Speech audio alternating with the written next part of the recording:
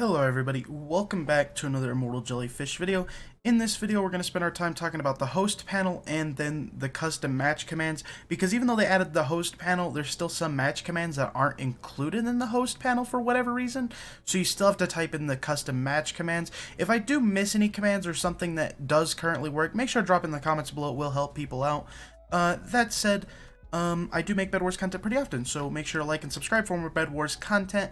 On that note, we're going to start off by the host panel, and then we'll move into some of the missing custom match commands that I noticed. So, starting off in the host panel, you'll find it up in the top right corner of your screen. This will be here for PC like me. I do got a screenshot here for mobile. As you'll see, it's in the same top right corner near the team colors.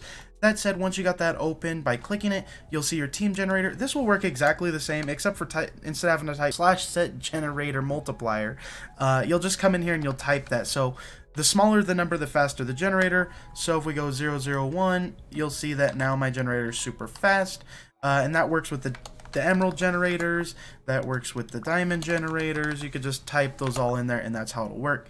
Deathmatch time is basically whatever time the game has to go on for before it says 60 seconds until the bed breaks. Once that happens, the game is set to break the beds no matter what. It will not stop. It's somewhere in the coding that's as soon as deathmatch timer comes up, it is time for the beds to go on their countdowns and break. So if you want to null and void that because you want to build something or you want to do something wild in custom match games, you can simply just put like 999 and then click out of that box, and as you'll see, our deathmatch time has been set to this, which basically means that the game's just never going to end now unless somebody manually breaks the bed. Next up, you'll see Team Overflow. This is a new one. So Team Overflow, basically, if it's on like it is currently, this will allow teams to have more people. So say I'm playing squads, but 8 people are on a team, and that will be allowed. If I turn this off when we're in the spectator box, only 4 people will be allowed on a team.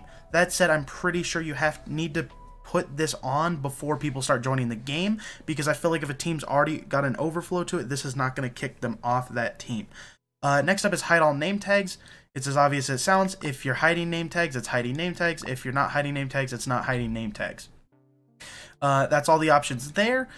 In players, this is super nice. If you got any trolls, you can simply just go into the players and blacklist them for whatever you want to get rid of. This will keep them out of your game. They won't be able to join back.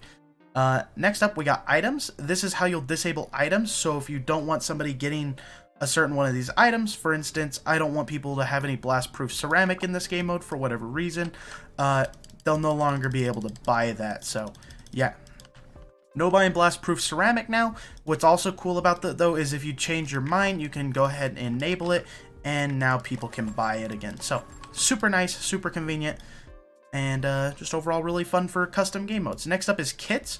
Now with the kits, much like the overflow thing, I'm pretty sure you want to activate this in the spectator box, because even if I disable all kits, you'll see that UZ is disabled, but because I already have my special sword, you'll see that I can still use my ability, which is weird. I don't know if that'll actually deal damage to anybody, but it definitely still is enabled, and you could use it for the movement speed.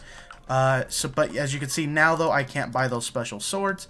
But if I come back in here and I enable them all, we'll notice that I can now buy these swords again, and I can use my kit once again. So you can definitely do that. Now that is all that is contained in the host panel. So obviously, if you know your custom match commands pretty well like me, you'll notice that there's some missing. So just a quick go off some that are missing that I caught off the top of my head is lucky airdrops were not in the host panel. So to do that, you'll just simply type in lucky airdrop, and if you do that, we'll get the lucky airdrop to start coming in, and well, wherever they're at. It worked earlier. Anyways, that's how you do your lucky airdrops. So that's super simple. And then the next up is toggle spawns. I noticed toggle spawns were not in the menu. Not sure if that's just messed up. Oh, it was right above my head the whole time. Anyways, toggle spawn. So if you want dodos, this is one you still need to type in. So /toggle spawn space dodo, and then you can put true. Once you do this, you'll see that successfully enabled dodo spawns. Now, I don't know if I see any dodos up currently, or if that 100% is still working, but I mean, it does let you type it in, so theoretically it should spawn dodos, but I'm not sure because dodos don't naturally just spawn, and this one was originally made for Jimbo Slice's tournament during the dodo thing so they could get rid of dodos. But you can also do /false and this will turn them off. But I just don't think dodos are really spawning anymore to begin with, even if you enable the command. Either way, that's all the commands I could think of off the top of my head and everything, and kind of thinking over it a little bit. If I did miss any, like I said, make sure to let me know in the comments below. But yeah, that basically makes up all the custom match commands / how to use the host panel. It's not too difficult. It's pretty fun for making custom match games with friends. So yeah, that said, this is going to go ahead and wrap up this video. So it's time to thank our YouTube members. Thank you, Mama Peace. Thank you, Redwood Deadwood. Thank you, Cupid Axolotl. Thank you, Darkest Troller. Thank you, Tiny. And thank you, A9 Gaming. It does help out a ton, and I appreciate y'all for being members of the channel. On that note, I will see you all in the next video. Peace out.